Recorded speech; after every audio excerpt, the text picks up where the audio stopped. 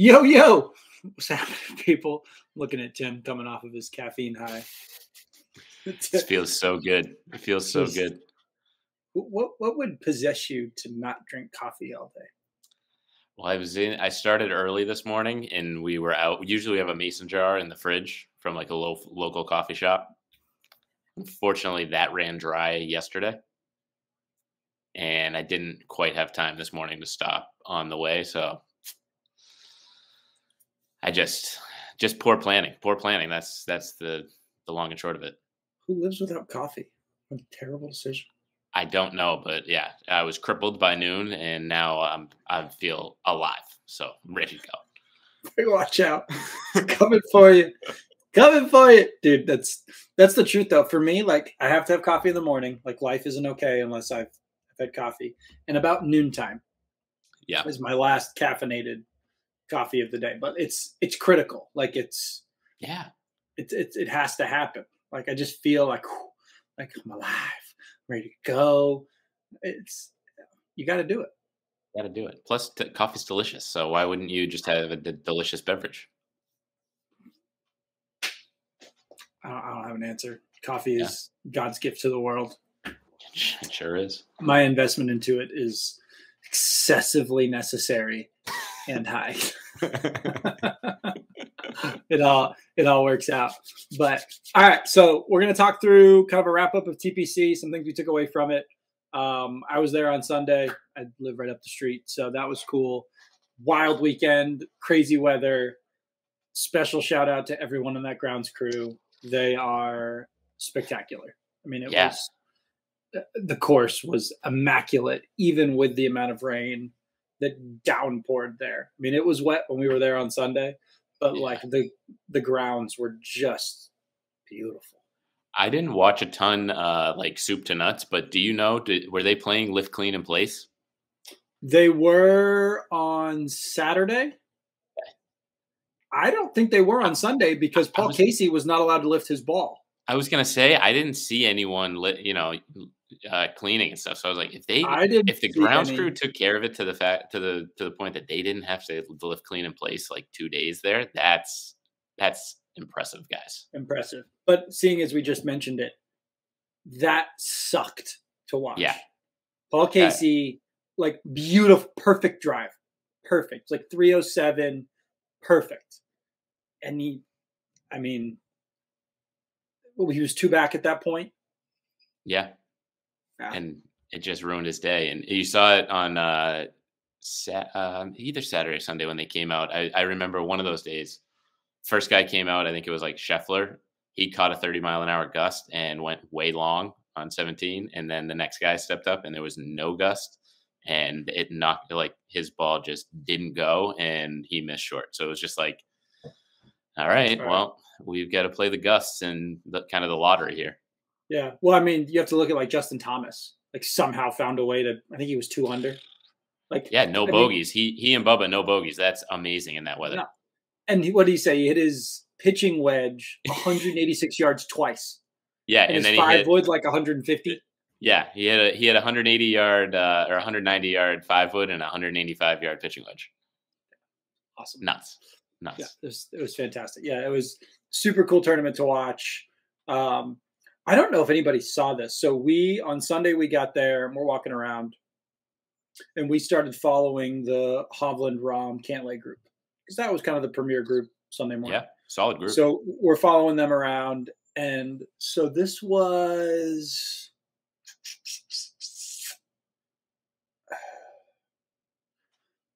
$12, maybe somewhere about there, 12, 13, somewhere around there. So Rahm is in the middle of the fairway and hits it into the woods.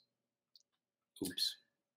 And after that, I just kept my eyes on him, and he swung his club as hard as he friggin' could, like in anger, like 1,000,000 miles an hour, club head speed, like 300, fast as possible. And there were people that were like, what looked like to me, right? Close 5 enough. or 6 feet away, like close. Yeah. Close. Yeah. And I looked at the guys around me and I looked at my girlfriend, Christy, and I was like, had somebody by chance walked past that, their head is going to be on the green, Oh decapitated, yeah. like killed them Oh yeah. fully. But I remember being like, that was a little bit reckless. And maybe on TV they might have showed it, but in No. person, a bunch of the people around me were like, that was a little wild. Like he just took like a really hard swing. Yeah. And it was just like little stuff like that. I was like, oh, that was a little hot. Yeah. Some of these guys are really, really passionate, I guess you would say. Like they get heated, and I always think like you obviously see the guys in the like they hit it into the gallery, and then they have a narrow shoot to hit it out. And Right. I always think like, why do they allow them so close? Because all you need is one bad thing, that like one, reactionary pull, even if he's just like at his finish, like pull back or something like that, or pull it down from there, like, uh, or just one shitty lie and one slight mishit, and you just, You've killed someone. I mean, they're yeah, dead. yeah, If you hit them in the head, they're dead. hit them in the right spot, dead, yeah, Like super dead. I mean, that's the kind of way. So they were teeing off.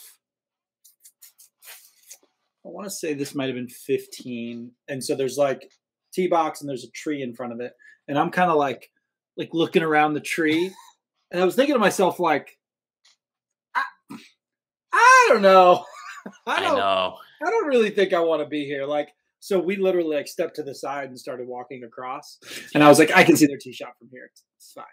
Oh, dude, I prefer to watch the tee shots from the fairway because you can see them coming in and their trajectory and stuff.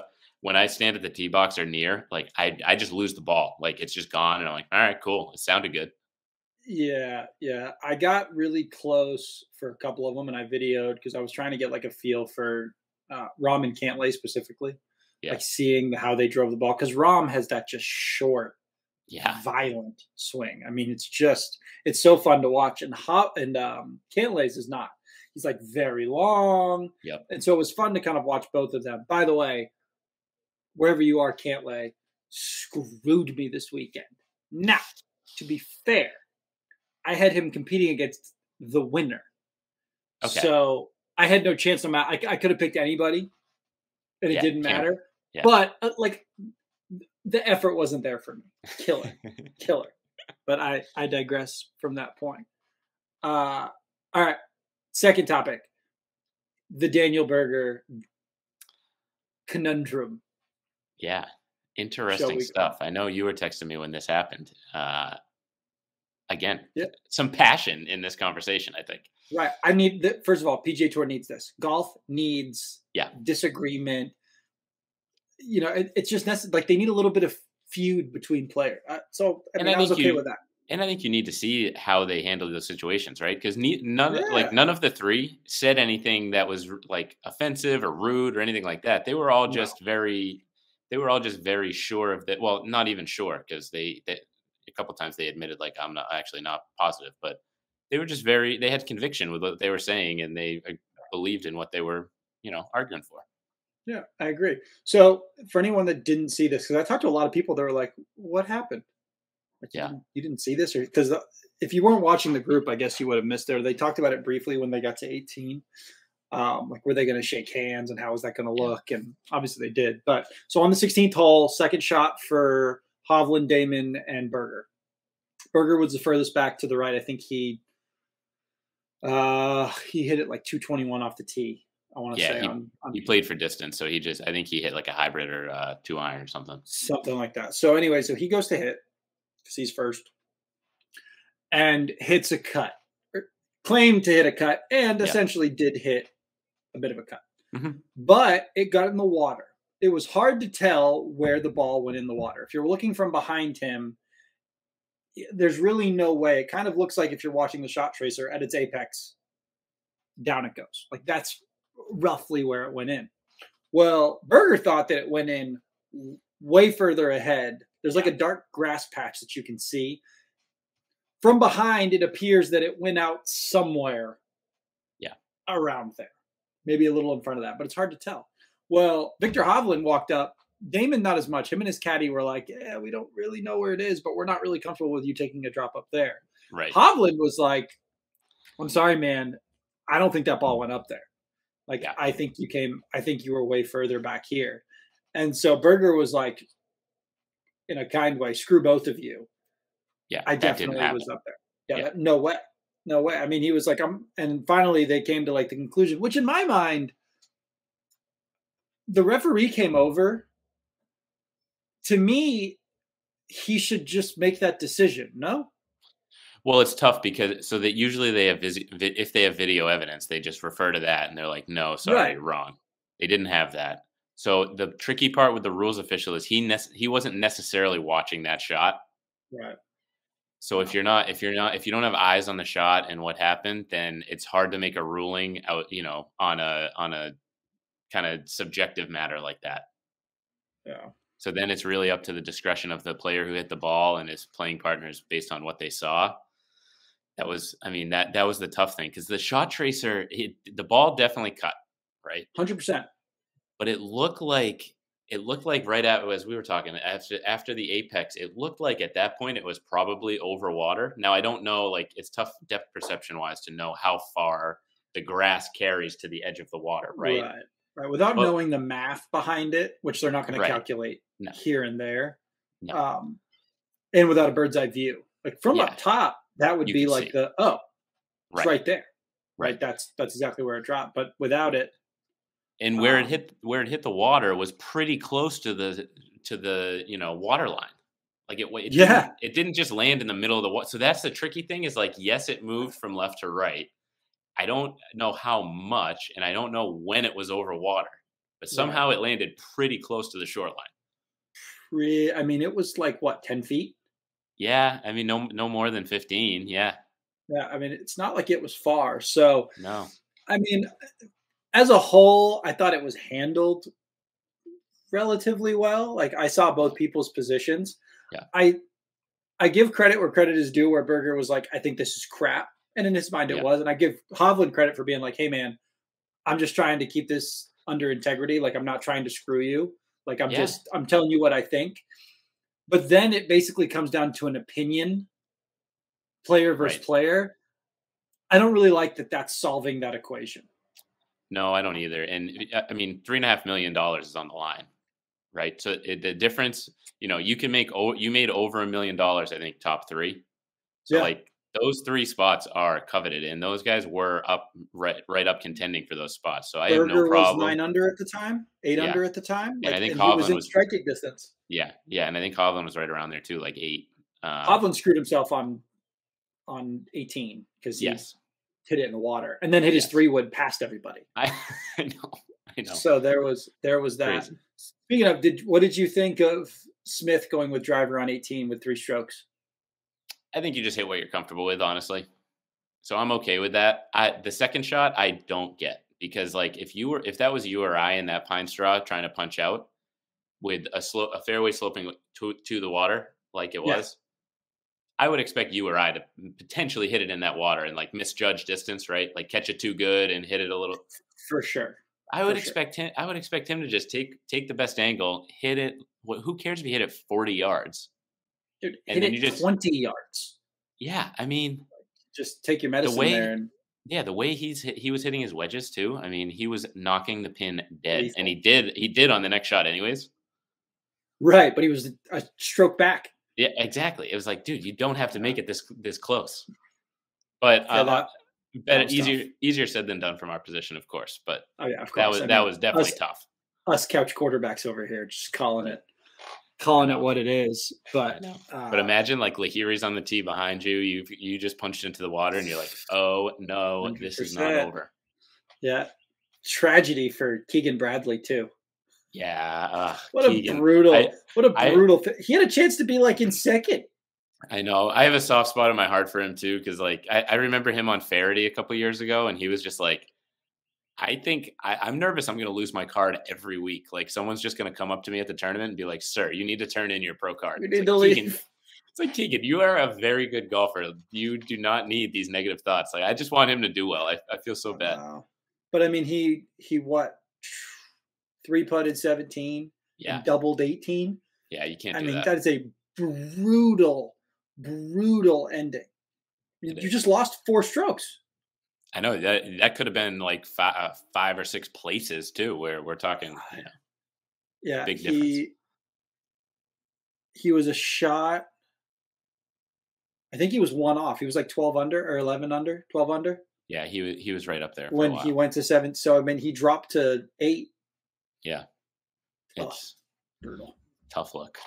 But it was fun to watch. And like my father-in-law on Sunday, we were watching some of it, and he was like, "Can you believe?" I forget who he was talking about. But can you believe what's his name shit the bed yesterday? I was like, "Whoa!" Like, yeah, we gotta hold judgment here. The conditions were less than ideal. Yeah, when 3 of the top 10 players in the world put it in the water on 17, and then I think did Koepka put it in at the drop area? Maybe I didn't see his second shot, but somebody hit it in the water and then hit it in the water from the drop area. Oopsies. And I think in the interview afterwards, Koepka was like, "What's the second hardest hole in the course?" And he was like, "The drop area on 17." I love it. Did you see the image of the overlay of like a 5 to 15 handicaps dispersion in the 17th green? It's like 5 yards outside of the 17th green in all directions. So it's like, yes, it's not even on. It's nowhere near the green. Yeah. I saw that this morning and I was like, "Oh, that's perfect." I mean, it's pure luck. Yeah, pure luck. If you strike it well enough, you're gonna feel like it's not. Like if I put it on the green, I'm like, hey, I mean, I'm just spectacular. I'm sorry. Yeah, throw me on the tour. That's all there is to it. Watching them also one of those. So I chuckle about this when I go play, and we've obviously watched Manolo talk about like where you should be, where you should be playing from with T-Box. Watching them play at that distance, mind-boggling. Yeah, mind-boggling. Like it's already 60 yards ish, at least further back than a good player plays from. Yeah, I mean their average is like 7,600 yards, and at least there are a lot of older courses around Boston, but I mean most courses around Boston are lucky if they're touching 7,200, and some of them feel really long, and you're like, this isn't in the same ballpark as them. Even the shorter ones. Yeah. What is the longest course? What's the longest course in the tour? I think Kiowa last year was for the U.S. Open. They extended. It was like 8,100 at its longest or something like that. I'm pretty sure that was it. Torrey 77.65. Yeah, Kiowa was longer. I know that. Oh yeah, here it is. Kiowa 78.76. Yeah. And then they had extended a couple, like the par 3 on, I think it's like 13. There's a over 200 yard par 3 that they made like 250. I remember that. Crazy. Just crazy. That. Wasn't that the one that was on the water? Yeah, it's pretty much a carry. It's like a 200 yard carry into the screen. It's nuts. Yeah, I was just looking at that. And that's pure. And the difference with them too is their precision with like even the long club. So I know Danielle Kang said this. It was in a Golf Digest article, but she was like, what people don't realize about the LPGA players is that they hit their like 3-wood to a very tight dispersion. Like they hit those clubs very well. So it's not just that they're like driver wedge. They hit everything good. Yeah, they're fabulous to watch play. Yeah. It's just high level athletics in every way, shape, and form. Yeah. There's no question about it. Yeah. I actually, that was one of the things that I kind of was like writing down some of the top things I took away from being at the tournament and watching it over the weekend. And one of them that maybe doesn't get mentioned as often, none of these guys, for the most part, are unathletic looking. No, they're a handful, but most of them there's a handful. I mean, yeah.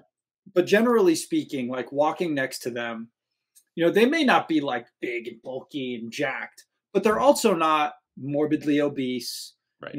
They don't tend to carry on a bunch of extra weight. No offense to like the Harry Higgses and the Shane Lowrys, which I saw his ace on 17 from behind. Oh yeah. That was awesome, dude. Yeah. So we were behind like the little gallery of people that stands like right behind the green. So we were looking at the stands, dude. So much fun. Watch him from afar, like the double fist, like it was just so fantastic. Oh, that's awesome. Oh, dude, the crowd. That's awesome. First one in spilling everywhere. Yeah, first one in a couple of years, I think, right? 2019 was the last one, yeah. But as just a general statement, everyone looks in shape. Yeah. Like they look like they take care of their bodies. I saw some TPI or somebody posted about Cam Smith, like he likes his specific exercises and he likes to do those really well and get strong doing those. And so I saw some people talking about like the general athleticism, but as a whole, watching them play, that was definitely something that I took away from it. The second thing, all of them are violently elegant when they swing a golf club. They all do it differently, which I kind of like. Like everybody's got, just like in basketball, everyone has a different shot. Every quarterback throws the ball a little bit differently, but their outcomes are all very, very similar. But they are so violent with ease. Just violent elegance is the way I'll put it. It's just so fun to watch. But that is a, product of being able to handle that force effectively. 100%. Just all managing force. You see JT hit a 320-yard drive and he's 5'9", 160 pounds. I mean, that's just manipulating force really, really well. All right. It's so fun to watch him and Rory hit the ball off the tee. Right. It's just, so fun. So fun. Yeah. What was the statistic? Anybody that played on Saturday didn't finish in the top 15? Oh, was that a stat? I didn't see that. It was something. I'd have to look because on Saturday was all the wind. Yeah, that was a tough day. Anybody that like played a full round that day, from what I gathered, like did not make the top 15. Oh, geez. Because like Cam Smith had nothing to do on Saturday. Yeah, right. He played 2 rounds Sunday. Yeah, or 1 3/4. Right. So for the people that played full rounds on Saturday, I think the vast majority of them did not make it in like the top 20 or 15. I'll have to look up the stat again, but somebody was mentioning that to me, which makes perfect. I mean, it's 40-mile-per-hour gusts or 30-mile-per-hour gusts. I mean, the wind was like, we went outside and we're like trying to walk the dogs and I'm like getting blown over. Yeah. No, it was pretty amazing. A couple of those shots, like just get knocked down by the wind or you see a couple of them just get into the jet stream and just go. It's pretty fun. And then I always love the soft green. Some people hate it because it's just like easy. But when you see those guys just like throwing darts into soft greens like that, I mean, that's fine. How can you hate that? So fantastic, because it's showing how good they are. Yeah. Like when it's really fast, like obviously we're seeing how good they are, but the green is in full control of that ball. Right. Like they're essentially like a quarterback or a baseball player, like an outfielder throwing it to home. Like just pinpoint accuracy. Yeah. No, and controlling their spin, like a couple of shots I saw literally bounce and land 2 inches from the divot and not go anywhere. And that's incredible spin control. It's crazy. Wow. Dude, it was crazy to me to watch the guys in 17 that were putting that much backspin on it.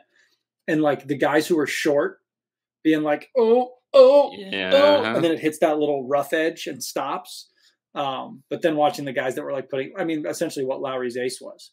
Just put it past the pin, let it roll back slope. And it goes. Yeah, that was cool. Other cool thing. So we ended up following Homa towards the end of the day. Yeah, I love and his story about chicken fingers at the airport was fantastic. Like this man just made like $350,000 and like just devastated. They don't have chicken tenders. Just crushing chicken tendies at Chili's. That's all he wants to do. Right. I like Homa. I'm a Homa fan. I am too. I just watched him on Barstool. He had a good. He did the 4-man scramble. He beat him, but he's the man. Shut up, Alexa. God damn. I know. Get out of my house, big brother. Gosh. But she's going to respond to that. Echo off. But so anyway, so we started following him, and off the tee box, put it right. He was in the woods in the shit somewhere. And so him and his caddy walk up, and one of the things I was like sitting, we were like walking right with them. When he walks, he reminds me of a velociraptor. Like he's leaning forward as he walks, and it's almost like his legs are trying to like Flintstone and catch up to him. He kind of bounces a little bit too. Homa, you're never going to watch this, but if you do, I still love you. I just also like the way you walk. But I pointed that out, and I was just like, dude, he's about to like I feel like he's about to like lift the claws and start to like prance and run. But he gets up to his ball, and he was in a tough spot. Like he was under a tree. He had a pretty straight shot, but he had some like overhang. And his caddy was like, no big deal. Like it was just like so nonchalant, like, like we'll be all right. Whereas like the amateur golfer, like if they put it in the woods anywhere, they're like, throw the club. This sucks. Like what am I going to do from there? Like punch it out. And I watched him like punch it out. I think he hit it in front of the water and then hit it up from there. I can't remember exactly, but he made it. I think he parred that hole, but he took a situation that was like crappy and like made the most of it. And I think that that's such a big difference between amateurs and pros, is like, that includes myself. It's like I hit a shot and I'm like in the woods to the right, but it's a perfectly playable shot. I have options there, but I'm like devastated by it. It's always fun to see the pros that are like, yeah, I got a hankering for that. Or guys like Rahm who are like, if anybody's in the way of this club, I'm going to cut your head off. Yeah, right. No, I like it too. I think it helps to have the thought of it only takes one good shot, and a lot of those guys have it. It takes, no matter where you are on the golf course, it takes one good shot to get you back in the hole. So I had a similar realization at TPC Boston a couple of years ago with Adam Scott. He hit this low draw from literally in the middle of the trees that just ran up to the front of the green to like 20 feet. I was like, yeah, he just like walked up to his ball, found his window and hit it. And it was, effortless. Yeah. Isn't the Mickelson quote like birdies are found in the woods or something? Well, that sounds like a Phil thing to say. Yeah. There's like I heard that song. God knows that's way out of context, but there's something along the lines of like birdies are made from the woods or something. But I've always enjoyed like seeing that. And to that end, this is something that I try to do more of and I should do more of. And maybe we'll make a video later about this. But, we always focus on what the bad shots were of a round. Like, oh, if I'd only, hit it a little straighter on that par 3 16th, I would have been okay. Or, oh, if I hadn't have hit that shot fat, then I would have scored this. As opposed to, man, I stroked my drive on 12. Great drive, did exactly what I wanted it to do, hit an awesome approach shot, and got a great par on that hole. Like, the focus on the negative aspects of how we play is just so under a microscope. Like, it's so magnetized. Magnetized. That's not the word I'm looking for. Not like blown up. I don't know why. Magnified. Hey. Gosh, let's go. Teamwork. English for the win. Magnified. Shit. Oh, gosh. The best part was when you said magnetized. I was like, oh, yeah, right. And then the 10-second delay kicked in. I was like, nope, got nothing. Wait a second. Hold on. Magnetized. It's magnetized? Where's the electromagnetic field? I'm confused. Where's the magnets? Who's got the magnets? No magnets. No, but that's such a good point. It's if next time you go out, take like, I usually try to have 2 goals for the day, and then at the end, just assess how you did. So it's like, all right, today I'm going to do my pre-shot routine on every single shot, no matter what. Yeah. And then, I don't know, something else. I'm not going to 3-putt. No. And it's like, helps frame things, Yeah. It's just keeping it all in perspective. And again, I think golf is such an easy sport to do that in, because in other sports, like, even Steph Curry shoots, 38% from the 3-point line? Yeah, somewhere around 40, yeah. Something like that. And again, he's also a freak, but like, I'd love to see like Michael Jordan's best year of field goal percentage. Like, best. Right. It's probably just north of half. Yeah, it's probably right. Yeah, right in that 55 to 60 ballpark. Right, just north of half. And you're thinking to yourself, like, 5 out of 10 shots are good. 5 out of 10? And he's an outlier. Yeah. Right? That's not the norm. The normal is much lower. Yeah, exactly.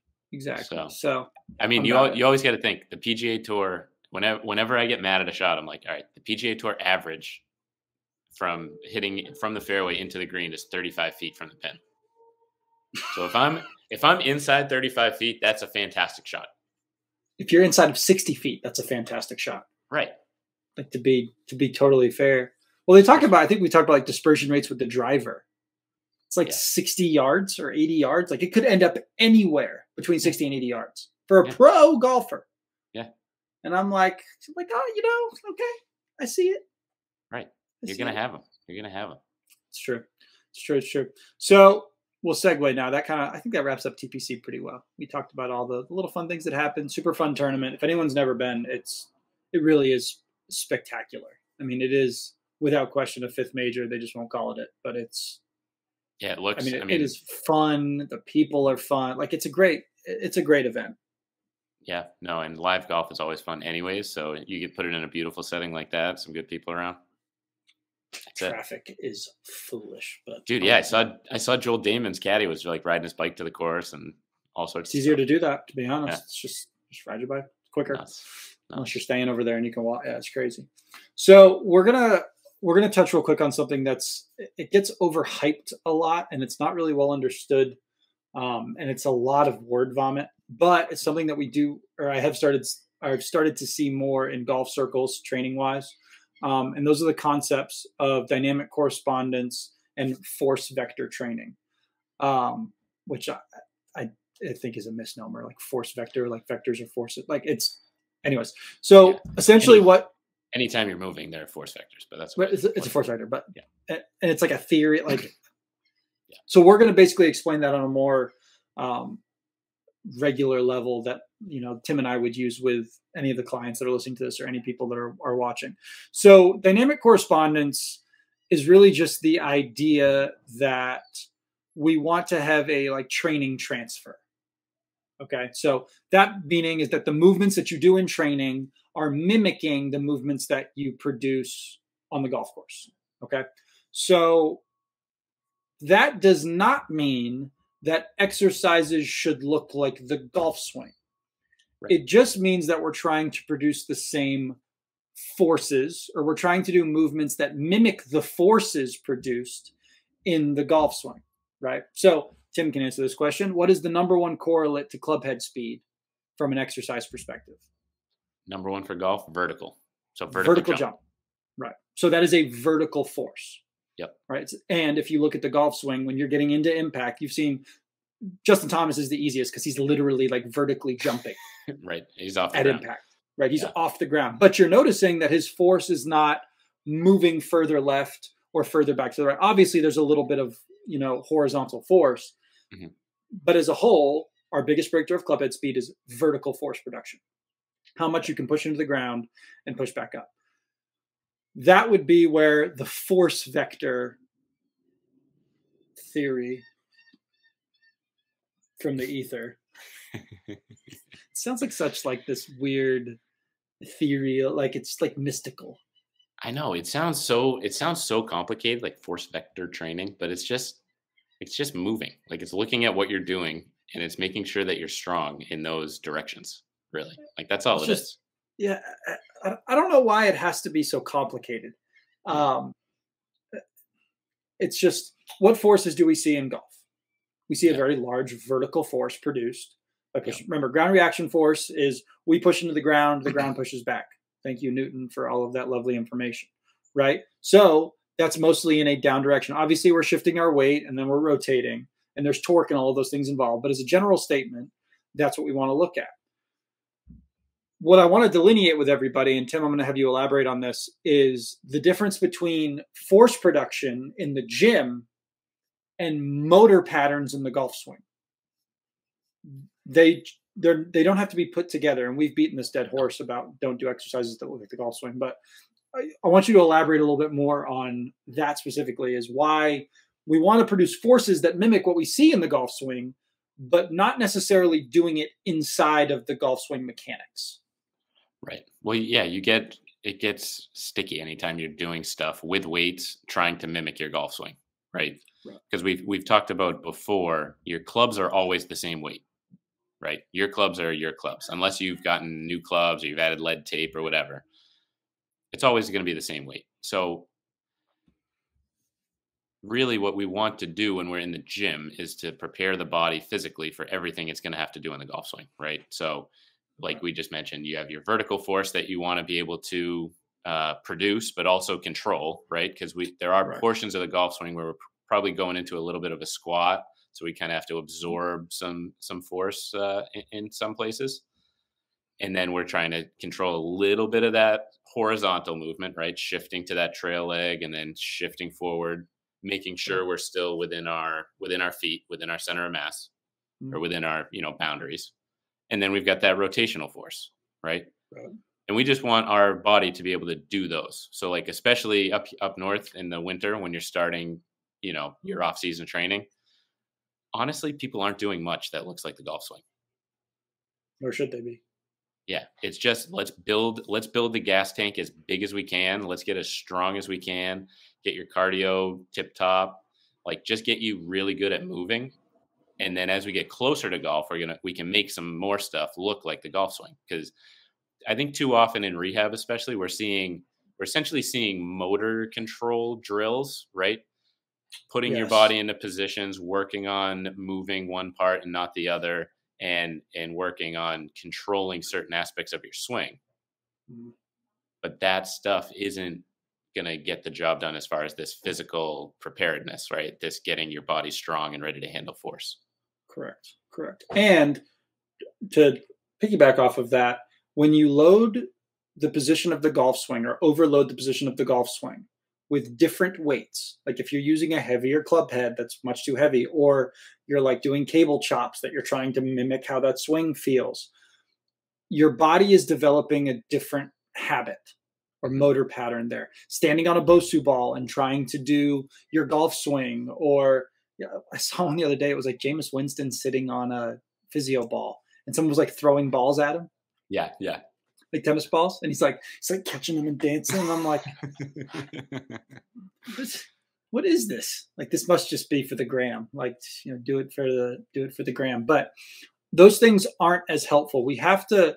What we want in training is, we'll talk about force vectors, our dynamic correspondence. Doesn't mean that what we're doing is mimicking the athletic component or the mechanical Right. components of golf. It's mimicking the forces produced. Okay. So let's dive into that a little bit more, because that's what people are going to care about the most. Yep. The biggest forces produced are obviously, up and down vertical forces, or for that matter, squat forces, right? Mhm. The golf swing is not a hinge. It's not and by hinge, we would mean like a pull, like a deadlift, an RDL. We don't avoid those things, but you're mostly standing erect, Yeah. with slight knee bend. Yeah, and to not confuse anyone, you are in a hinged position, right? Correct. But we're not moving up or down from that position necessarily. We're Right. trying to maintain that hinge throughout our golf swing. Right. It's not moving a ton. Like when you start looking Right. at like the amount of like trunk flexion or forward bending that we get, Right. it maintains a relatively steady Right. position. Right. It's Totally. not difference being someone that's like a sprinter. That big Correct. forward lean, right? They're getting that knee way up towards their chest, like they're getting that really deep position, or like a broad jump. Right. Things of that nature. That's a different position. So we would want forces that mimic that. Look, we just talked about club head speed. The biggest correlate, vertical jump, Vertical. Yep. not broad jump, right? Which is going to create a little more of a hinge as you go to drive out, but a vertical jump, which tends to be a little more kind of down, quick and up. So personally for me, when it comes to, I'm going to say, mimicking forces for the golf swing, and I'm going to say this with the exception of athletes who like maybe are younger and can jump, Mhm. or we are doing like my 60-year-old guys aren't jumping, No. generally speaking, right? But I am doing all of the other things necessary to load their lower bodies in those positions. I love doing isometrics, just getting Same. the muscles loaded, getting the tendons loaded, progressing that to like more eccentric work, which is, I'll call it bastardized triphasic training, which means nothing to anyone listening to this. But Sounds essentially good. all it means is that we go from like a progression of loading your joints, making sure the range of motion is good, ensuring your tendons, ligaments, and muscles can handle forces appropriately. And then we do a little bit more movement, a little bit more controlled up and down, so the body's getting used to it. And then we get a little bit more, I'm going to call it violent with it, where it's Yeah. like more full motions that are being a little more aggressive, but you're never leaving the ground, right? Sure. That could be like a split squat hold, and then like a slow eccentric split squat, and then a regular split squat with a focus on the concentric portion or the standing portion, right?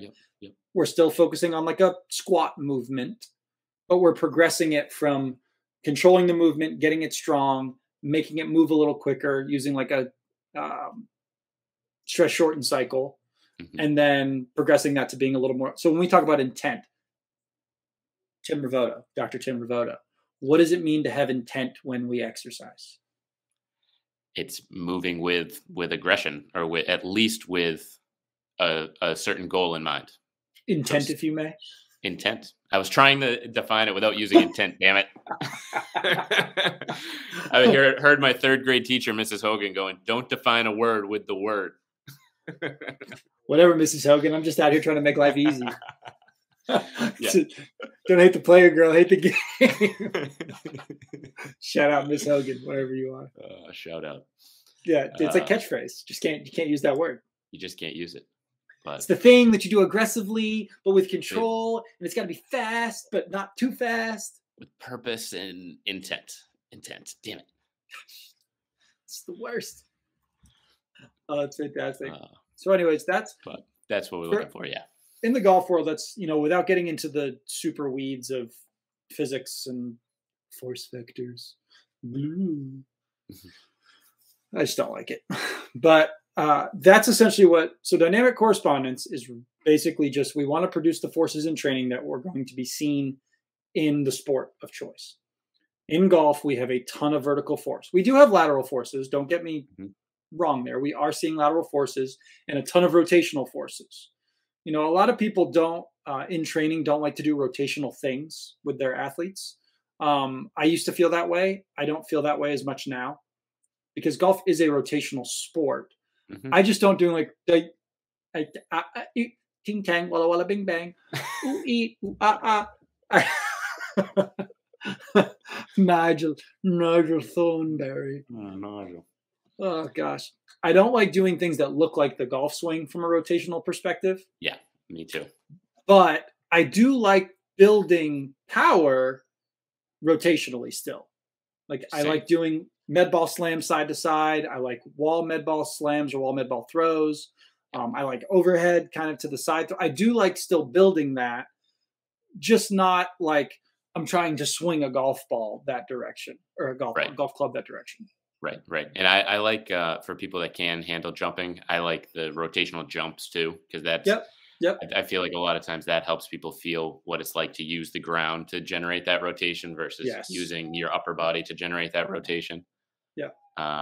And you can get rotation out of like a lunge too, right? You could just emphasize some kind of dropping the hips and turning into your hips a little bit more on a lunge, and you can build up some rotational strength.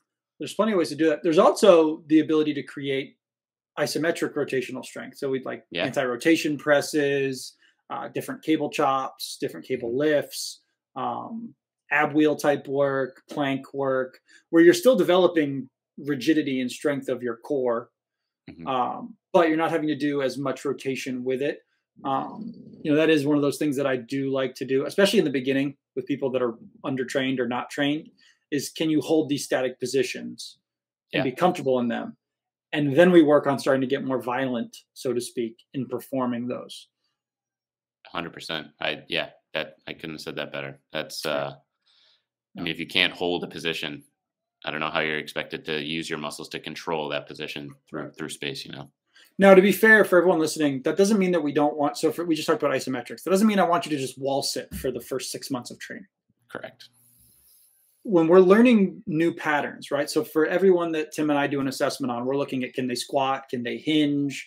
What's their pelvic movement look like? Are they able to rotate? We want to know all of those things. And if you're new to training, a hinge can be hard. You're like, I don't understand how the position goes. So although we may do things like single leg bridging, or we may do different, RDL holds or whatever it ends up being, you're still going to go through those movements. Like, okay, we're going to work on the motor pattern of that here. We're going to do some squat stuff. Hey, I want you to work on this motor pattern again. So it's not that you're just doing X and then moving on from that. Like, we're always developing the pattern.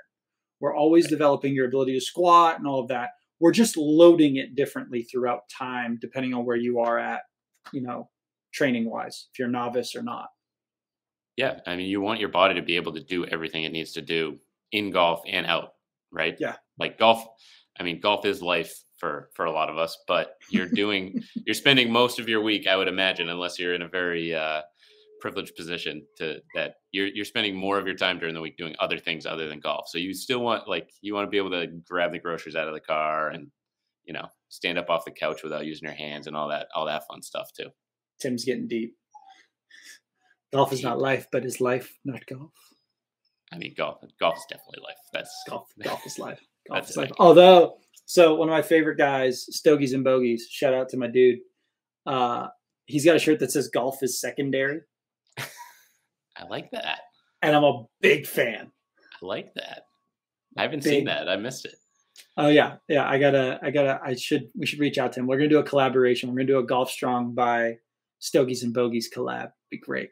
Hell yeah. I'll send this to him. It'll be perfect.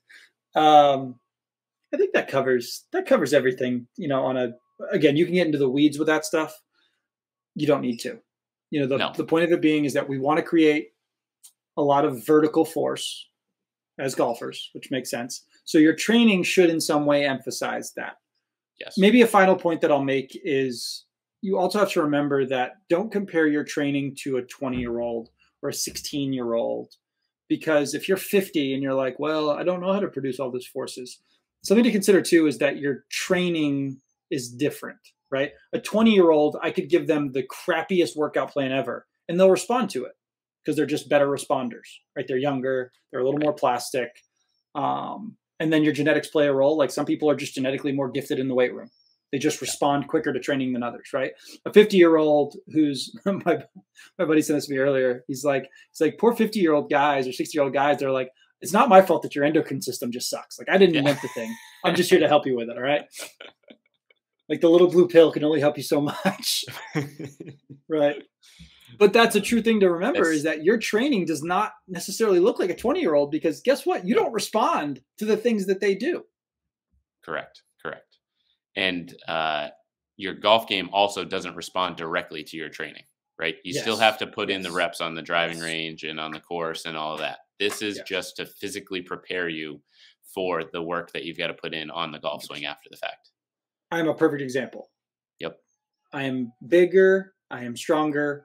Like I've powerlifted and weightlifted my whole life. Like strength is not one of my problems, right? Like power things, like I threw javelin, like I've done really big movements like that my whole life.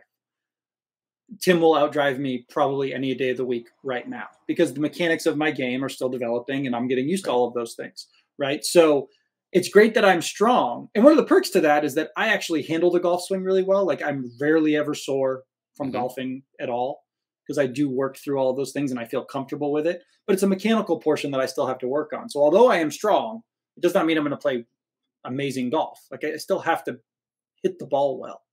Yeah. You got to figure out how to use that strength, right? Right. Which was today. Today I had a great lesson with my guy Gary Shankland over at Sawgrass Country Club. Just out there, just getting a little taller, get nice and deep in my back. Felt good, man. Love it. And he's got to be a good teacher to be a PGA pro or at least a golf teacher. I don't know if he has the PGA, but and have the last name Shankland. Yeah, because his father is a legend. Like your last name is Shankland, and you're teaching people how to be better at golf. You have to be. Yeah, you have to be good at your job. I was so humbled. So we finished up my lesson, and we're at the simulator, and he grabs a 7-iron. So I used a 7-iron the whole time, and I think the furthest I hit it was like $181 or something, right. maybe. And again, mind you, I am 6 inches taller. I'm huge relative to this guy. As a general statement, like there's a video of us that I might have put up recently. I look like The Rock compared to him. Like I'm just huge. He walks up there with a 7-iron and hits it like 202 or something. Yikes! Someone's got some speed. And I was like, golly, like scary. I just felt so good. Like I felt so good about how I just hit the ball, and you just out hit it 20 yards, 20 with the same club. That's just a random 7-iron he grabbed off the wall. It's like, yeah, this'll work. Oh, dude, it's like poetry in motion. It's a skill. It's a skill. And as Kevin Kisner always says, ain't no hobby. Definitely ain't no hobby. No, but it's a hobby for, 99% of the population. I love Kis. Dude, he's the best. He is the absolute best. In that Homa video, he against the Barstool guys, he was texting kids live because he was 4 down. Spoiler alert! If anyone was, Homa was 4 down. He clawed back into it, and then he won in a playoff. And he's texting as he just evened the score, and he texts kids, and kids goes, "Oh my gosh, they're choking their dicks off." It's just like, yes, Yes, kids. I need more of you in my life. The tour needs more people like him. Guys like him and Homa, like Higgs, like they're great for the tour. Yeah, the Young swing row guys, they're stuff that fun. yeah, the swing row stuff that Homa does, and just like it's all in good Yes. fun. It's just Yeah, it's just to play. It's just to have fun. Like that's the whole point of it. Like I love it. I just think it's so fun. So for anyone who didn't follow, the other day I put up a video of like my beautiful golf swing naturally, and Tim's like early extension, throw up, and I thought to myself in my head at that moment, I was like, this is the beauty of golf. Like I can tell you suck at something, and we can like laugh about it, and like it's fun. I'm like, whatever, haters gonna hate. You're not wrong, but you're still a hater. You're still a hater. It doesn't matter. Still a hater. It is so the truth. That's what makes it so fun. I hate when people get so uptight about stuff like that. I know. I was talking to someone this morning about that. He was like, he used to play in a lot of charity stuff just for work and try to network and stuff. And he's like, I stopped because you get paired up with someone that's just not fun, or like you can't talk shit. Like if I'm out with my buddies and they hit a bad shot, I'm gonna be like, dude, what the hell was that? Or you gotta be able to have some fun with that stuff. I don't care if I play in tournaments with people that are like that. My demeanor is unchanged. Yeah. Just push through. You have to push through. Yeah, just push through. And usually they break and they're like, all right, you're right. Yeah. We're all just trying to have fun, and we're all going to work tomorrow, right? And that work is not playing golf for $3.5 million. So no, like it's like, yes, I'm out there to like, I want to win, I want to have fun and all of that, which makes total sense. But like it's a charity tournament, first of all, which is half the battle. So it's really not worth getting too fired up about for any given reason. So not at all. I don't know. Murph, you want to say hi? Come on. Come on, Murph. What's going on? Gosh, dude? He's disgusting. His brother's been drool. Is he covered in drool? All over his. My son, baby Bob, is doing this new thing where he just sucks on my cheek. Like I'll be holding him, and he latches on here, and then he comes off, and it's just like the beard is dripping wet with just drool. Oh, he's just a leech. He's just a leech. Dude, the fact that he's baby Bob is terrific. Amara doesn't love it, but I am 100% sticking with it. Just call him Lil Bob. Yeah, Bob. What's up, Bob? It's his rap name. It's fantastic. Lil Bob and the Boston Gangsters. Little Bob. I got him some plastic golf clubs, so it's probably going to be another 6 months before he can stand and hold one. But hey, you got to lay the foundation. Can't even hold his head up yet. Yeah, right. He was holding it yesterday. He just had like his hands. I had to hold the other end of it because anytime he tried to pick it up, it was just like just tilted. Yeah, no grip strength. Terrible grip strength. It's the number one predictor of like mortality. I know. We got to get it. We got to get on it quick. Gotta start hanging him from the rafters. I've got like a video, God knows where it is, of me when I was a baby and my dad taking me in the garage and just like, hanging. Just like, what's up, dude? And there's like nothing under me. Oh, that's it's just fantastic. like what is like I fall and die. What like I don't bounce. Yeah, you'll bounce a little bit, not that much. Yeah, with my head because it weighed like twice as much as the rest of me. Exactly. It won't be a good bounce. Let's just put it out. It won't be a good bounce. I think that wraps it up. That was solid. Yeah, no, I think that's all we got to say on that. Make sure you're doing stuff that transfers to your golf swing and still work on your golf swing. But doesn't look like your golf swing. That's it. And that's it. Don't talk to me about, I can't. I still haven't wrapped my head around what you told me last time. So we'll leave it at that. Oh, gosh. Anyways, so as always, shoot us a follow. Jackson.golfstrong, Tim.golfstrong on the Instagram, grams, golfstrongusa.com. Tim and I are doing some super cool things, which is awesome. Tim's growing up in Boston, just taking over Florida. Golfstrong USA is coming for the world. Yeah, let's do it. Change this thing.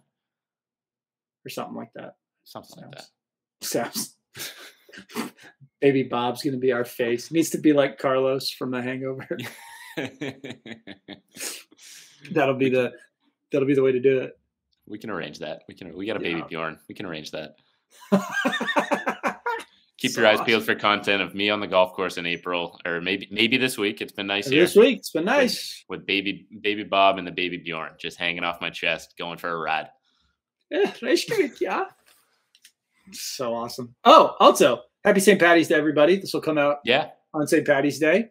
Be sure to celebrate. We'll be at the Dyed Green River of Savannah, enjoying a Guinness.